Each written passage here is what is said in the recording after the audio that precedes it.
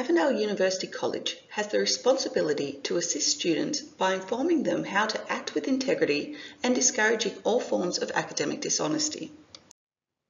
In its commitment to build scholarly confidence in students, Avondale makes a variety of academic support services available, including tutoring services, information literacy tutorials and library support. You can access these services via your faculty officer or via the library website. There is a wealth of information at your disposal and many people willing to assist you in understanding and using it. If you have been found to have plagiarised, the Assistant Dean will determine the level of the breach and appropriate action. Where it is determined, an investigative meeting is required to determine the nature of the alleged misconduct. The course convener will be advised to set up a meeting.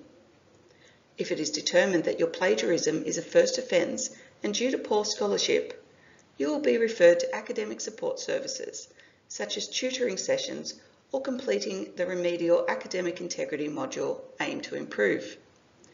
If your academic misconduct is serious enough to warrant a failing grade, it will be referred to the academic registrar and processed through the disciplinary assessment procedure.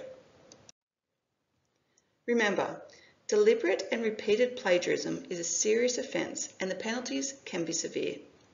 You may lose marks or receive a fail grade, or in extreme cases, you may be excluded from the course altogether.